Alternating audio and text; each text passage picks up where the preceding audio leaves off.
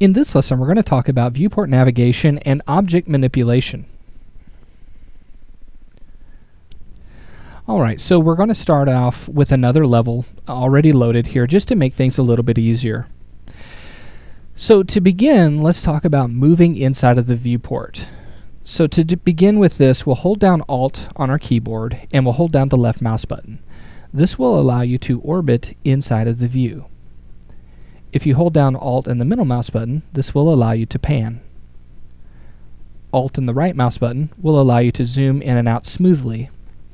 You can also use the scroll wheel by pushing that forward to zoom in and pulling it back to zoom out. Notice that the scroll wheel is an incremental zoom. This can be very easy to access and it's probably going to be used most of the time, but there are going to be some drawbacks. As you can see here, if I begin to zoom in on an object, I may not be able to get close enough or right to where I want to be able to see. So using the Alt right mouse button will allow you to smoothly zoom in and out, and you can see things right up close and personal. So now that we've learned about moving in the viewport using the keyboard and mouse, the normal way of doing that, let's talk about the fly-through mode of doing that.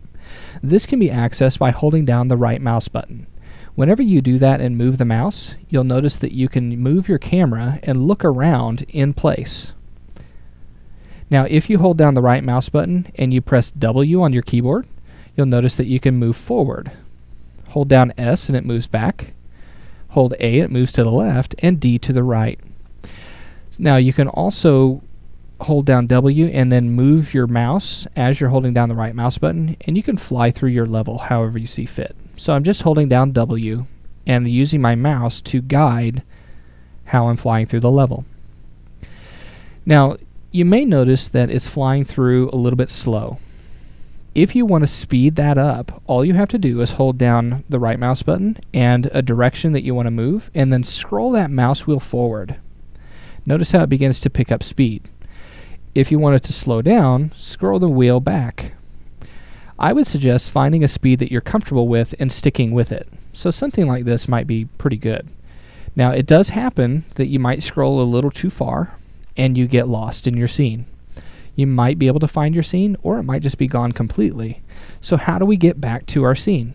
Well, this can be done very quickly by using Frame All, and that's A on the keyboard. So press A and you'll notice that it frames in on everything that's in the scene, and you can begin to orbit and pan as you see fit. Now this level is very large, and so what happens is it frames everything and it's not getting as close as we would like. So what I want to do is I want to frame in on a specific object in my scene. So I'm going to go over here to my Explorer, expand units, and select the very first air conditioner. Go ahead and hit F on the keyboard and you'll see that it frames in on that selected object. This will make it very easy to get back and forth into your level if you ever get lost. So now that we've talked about using the fly-through mode and being able to frame and frame all, let's talk about manipulating objects in our scene. Now object manipulation is using your transform tools, so your move, rotate, and scale tools. You can access those tools by pressing the keyboard shortcuts of W, E, and R. Now you'll notice that if you are on the move tool and you press W, you'll notice the icon has changed to orange. What that means is that it's now in local space. If I press it one more time with it selected still, it will turn blue. That means it's in world space. You could also check to see if a tool is in world space or local space by left clicking and holding on it, and you'll get a menu. And so you can see we have world and local. Now you'll see that rotation has the same capabilities. So if you press E twice, it will switch between world and local. Now scale does not have that capability because it will always scale in the local direction of the object. So let's go to our move tool. What I want to do is I want to select this air conditioner right here on top, and you can do that by left clicking. You can select multiple objects by holding down Control and selecting those as well. So if you want to move these all at the same time, you could do it that way. Let's just select this one. So with our move tool, you'll see that we have our move gizmo. We can move objects in the X-axis, the Y-axis, and the Z-axis. Now with the move tool, you also have biplanar movement capabilities.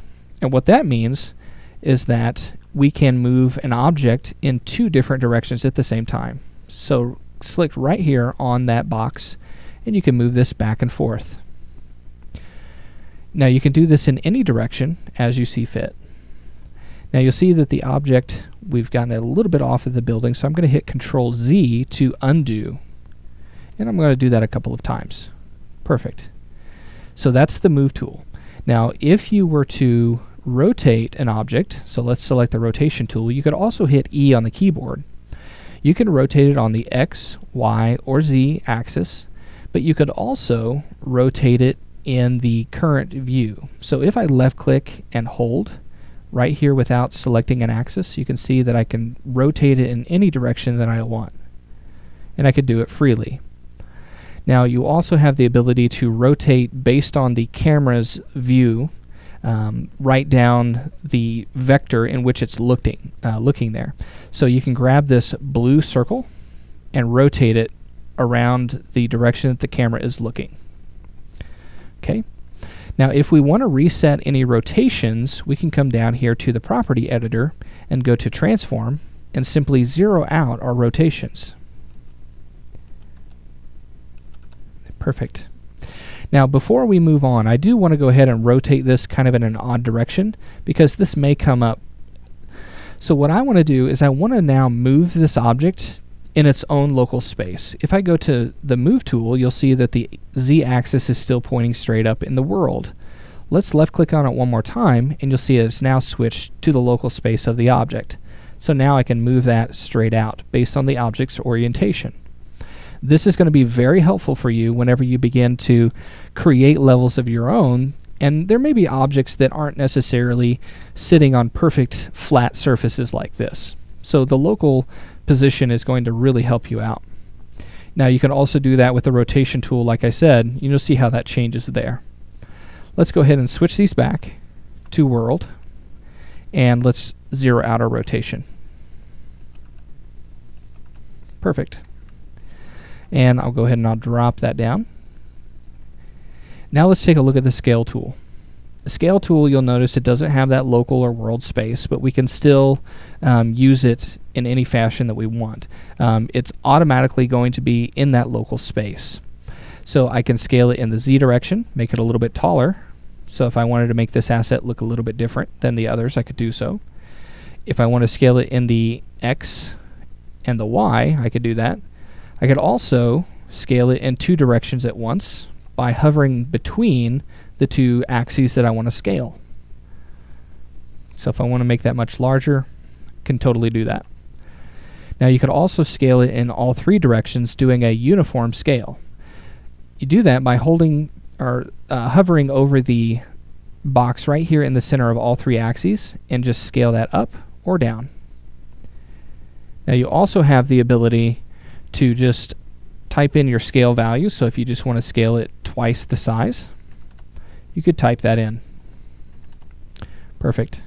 Now I want to reset those back to 1 because I want that air conditioner to be nice and small. Perfect. So now that we have talked about viewport navigation and object manipulation, let's go ahead and move on into our next lesson where we're going to talk about customizing our UI, because we may have a workflow that needs some special care and we want to be able to work faster, and a custom UI is going to allow us to do that.